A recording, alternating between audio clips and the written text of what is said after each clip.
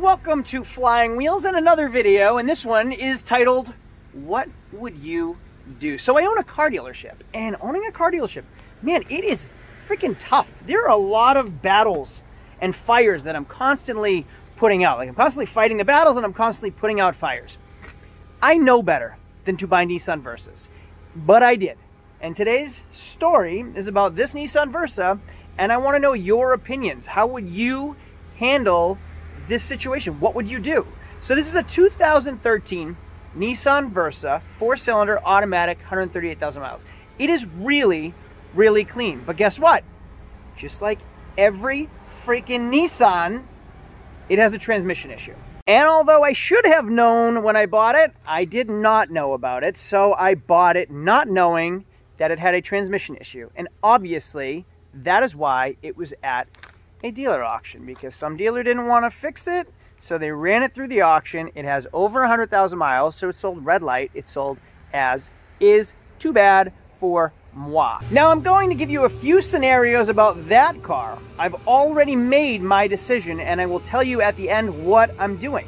But what I really want to know is, what would you do? Put yourself in my position as a car dealer, as a business owner, as a family person that has bills, and I want to know how you would handle this situation. Now, before I start, I want to show you this car. This is a one-owner 2013 Nissan Versa, not a scratch, not a nick, not a mark or a dent on the entire car. It was really, really clean, and it has a great vehicle history report. I have 2 keys and 2 remotes for it, and when you go on the inside, this is how clean it was when I bought it. Like, it is retail ready already.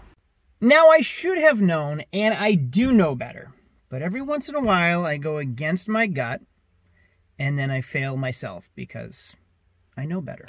Now, Nissan used to make an amazing product. The Nissan Maximas and the Altimas and the Sentras and the 240s with their 4 cylinders and even their automatic transmissions were amazing vehicles in the 80s and 90s. They kept up with Toyota and Honda.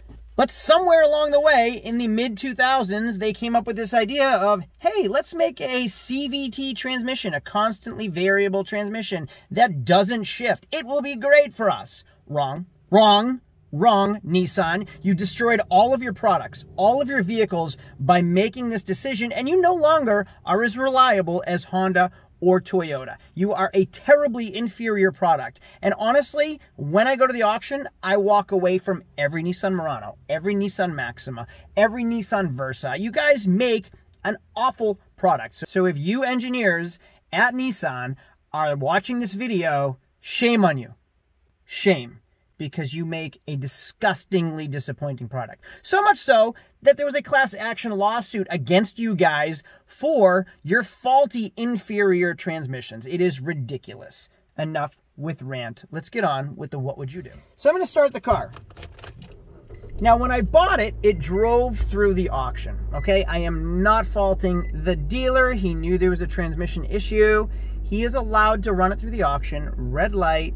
Caveat emptor, buyer beware, right? I should know better. I should have driven it. I should have test driven it. I should just know better. But again, I went against my gut. I bought it. I paid top dollar for it. And how much did I pay, you may ask? I paid a whopping $3,240 for this car. Why did I do it? Well, I'll tell you why I did it. Super sweet girl in town. She's 16. She was looking at a Honda Accord we had. She loved it. She wanted to buy it. Well, you know what? I just didn't feel comfortable selling it to a 16-year-old girl. It was older. I mean, it just wasn't like the right car for her. And I told her that. I'm like, there are better cars out there. Let me look around. Let me see what I can come up with. I know your price range. The problem is prices are really, really high right now. So anything in her price range is either old or ugly or beat up or needs work. Then I come across this 2013 Nissan Versa in her price range. Mileage, reasonable, 139,000 miles. So I'm like, you know what? I'll take the risk. I'll buy it for her. Anytime that happens, it backfires. I do not buy cars for people, because what happens, I spend my money, I buy the car, has an issue, or they don't want it, then I'm stuck with the car and my money's out there, gone. So I know better than that too. Like, I just went against everything. I know. All of my better judgments. So I have no one to blame but myself. Now, I bought this car. It went through the auction. It drove through the auction. It drove on the trailer. But I noticed when I put it in gear, it just delayed going into gear just a little bit. Watch what happens now. I might have put 10 miles on this car. We're gonna go ahead and put it in gear. I'm gonna rev the engine and nothing happens. I'm only rolling forward out of gravity. I'm gonna put it in reverse and at least it backs up into its spot. I was on the road and it died like right outside my shop. We had to push it down the road to get it here. Really a bummer. All right, let's get on to the what would you do, because you know the story now. German, can I grab you for a video real quick about that Nissan Versa? You mind? I'm doing a what would you do. You know the scenarios, you know the options, and no decision's ever wrong, but I'd love to hear your opinion. That Nissan Versa, I bought it at the auction, I bought it red light, I bought it as is, okay? It needs a transmission now. Okay. The transmission, I have multiple options. We can get a used transmission for like 1,500 bucks. Now we already know these transmissions are faulty.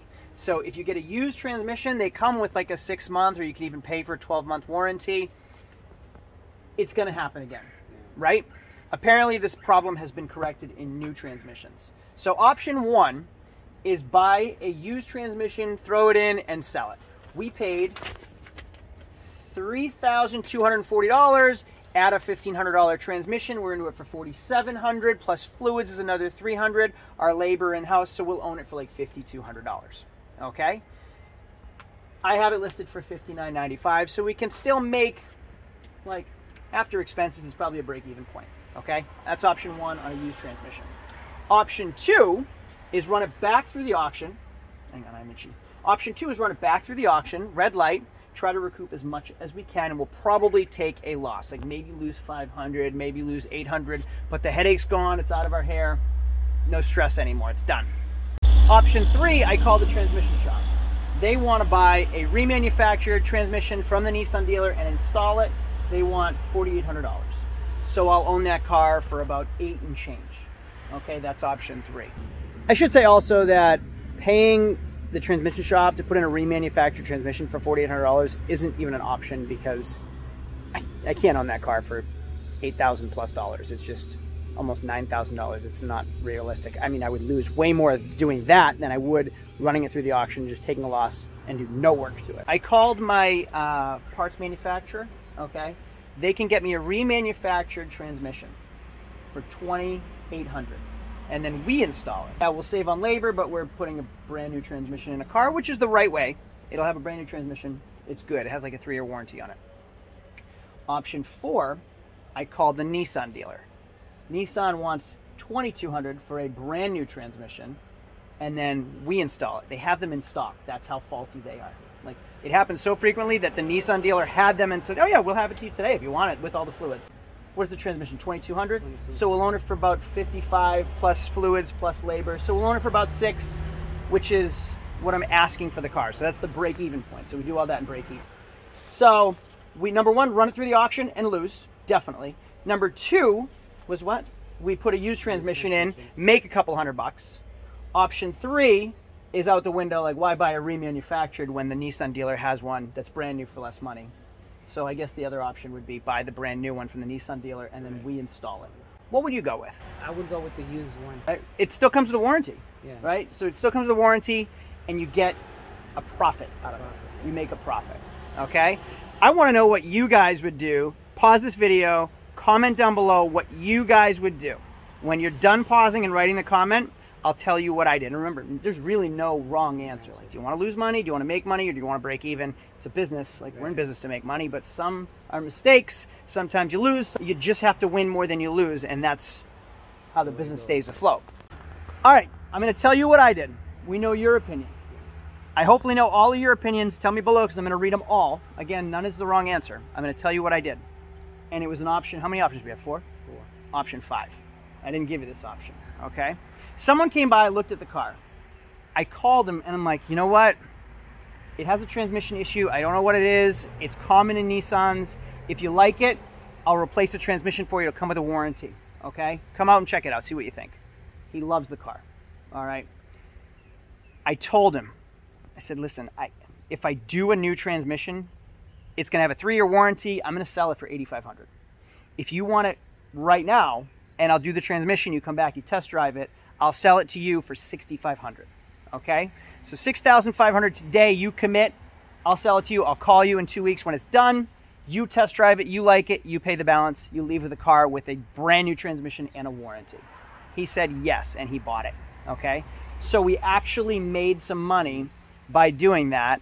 We didn't break even, we didn't take a loss.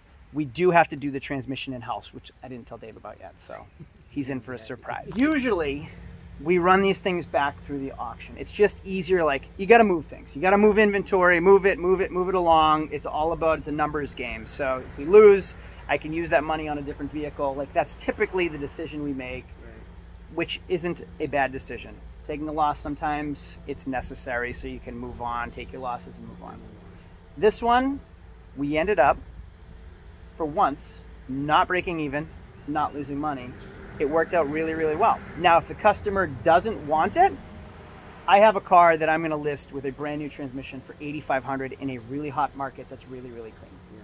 That's what I went with. Do you agree? Yes. Do you disagree? I think that was a good outcome. Now, that's a rare scenario, but it just happened to work out. Like, why would a customer not want a brand new transmission with a warranty for $500? A warranty costs $500. Right. He gets a brand new transmission and a warranty for $500 more. I think that's a score for him, a win for us. And then if he doesn't like it, $8,500 for someone else, and then we really win. You make money. That's it. You good? That's good. Cool. You good? Cool. The only issue now is Dave has to do a transmission job. So that is what I mean when I say putting out fires and solving problems constantly. Like, every one of these cars is a problem or has a problem that I need to find the solution for constantly. Then they sell, then I get more problems that I have to find the solution for. It's a constant battle. Like, it's really, really exhausting. And then if I don't find the problem and I sell the car, and then the buyer finds a problem and then calls me with a problem, and then I really have a problem. So this gig is tough. It's a hard gig every once in a while, but there's profit to be made, and sometimes it's fun and sometimes it's not fun. But the point was, I want to put you in the position of the car dealer, because we're not always bad. I mean, I want to do good. I want people to have good cars and then good experiences. And they're like, that guy, Craig, he's an all right guy. I really like Flying Wheels. They took care of me. That's the ultimate goal. That's the end goal. I hope you guys told me your opinions, because I'm going to read them. And I want to know, like, think about it. This isn't an easy gig. What would you have done? Thanks for watching. If this video was at all entertaining, informative, educational, anything, if you hit the thumbs up button, that helps me, because it helps the algorithm boost the video. So just like thumbs up if it was at all interesting. If you love car content, subscribe down below. There's like a button somewhere around here that you can click. Otherwise, I'll see you in the next one. Thanks for watching. Have a great day. Adios.